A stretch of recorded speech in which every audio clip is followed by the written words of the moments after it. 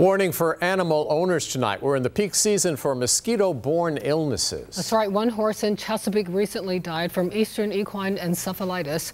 13 News Now reporter Stephen Graves looked at what health officials are doing to stop it from happening again. That latest horse death because of this mosquito-borne illness was in Chesapeake. There was one before that in Suffolk. But now health officials are using this information for good to protect you at home. In recent months in Hampton Roads, 2 horses dead after contracting a virus with a big name carried by a small mosquito.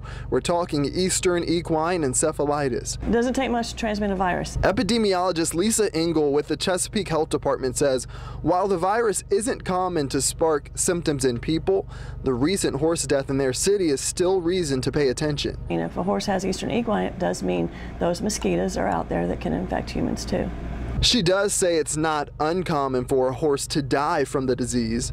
I feel sorry for the people. Just think it's not much you can do. That's why horse owners like Lee Markley in Chesapeake say it's so important to take precautions. There's eastern and western equine encephalitis. So we vaccinate against both of those twice a year.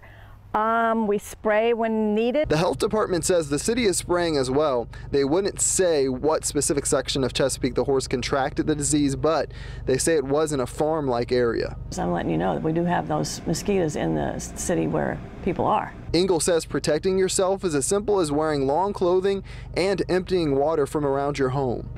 Officials say there's still at least a month left in mosquito season, and this year was above average. They say, remember, the prime time to get bitten is an hour after sunset.